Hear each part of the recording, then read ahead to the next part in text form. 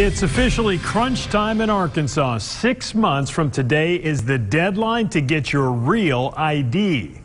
Good evening, everyone, and thanks for joining us for Fox 16 News. I'm Kevin Kelly. I'm Donna Terrell. October 1st. Anyone who boards a domestic flight or enters a federal building will certainly need to show one. Our Hunter Hoagland joining us live from the DMV. Hunter, still a lot of Arkansans, they still have to get theirs.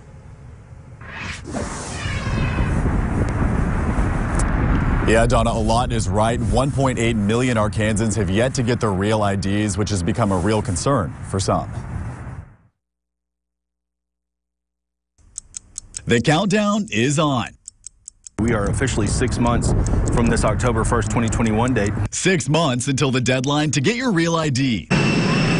Meaning, if you're wanting to do this, you're going to need this. If you go to board a flight, you are going to need the real ID. Scott Harden with the Department of Finance says their biggest concern is that folks will show up to the airport in October without a real ID and be turned away. If you're going to fly from here to Dallas, here to Los Angeles, here to Vegas, whatever the case may be, you're going to need that real ID. States have had since 2005 to implement the real ID, and with the final stretch underway, still, nearly 2 million Arkansans have yet to get theirs. It is kind of a pain. You've got to bring all sorts of documentation, and just when you think you have it all, it turns out you didn't have the right ID. You need 5 different forms of ID before you go. 1, proving legal presence. Another, proving your identity. Something showing your social security number.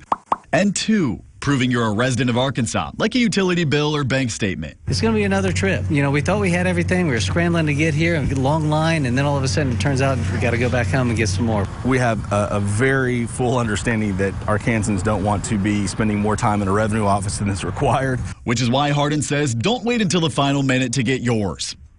Get it done now and save time later. Don't want you waiting in line. If you get in and out now, you can probably save yourself some serious time. And there is a short quiz online walking you through everything you need before coming to the DMV. I've posted that on our website, fox16.com. For now, we're live in Little Rock. I'm Hunter Hoagland. Back to you. All right, Hunter, thank you very much. Keep in mind, you can get your real ID at all 134 revenue offices throughout the state. There's no difference in price for a real ID or a regular license. If you're getting it for the first time, it will cost you $40. To upgrade, it will cost $10 for a duplicate and $5 for a state ID.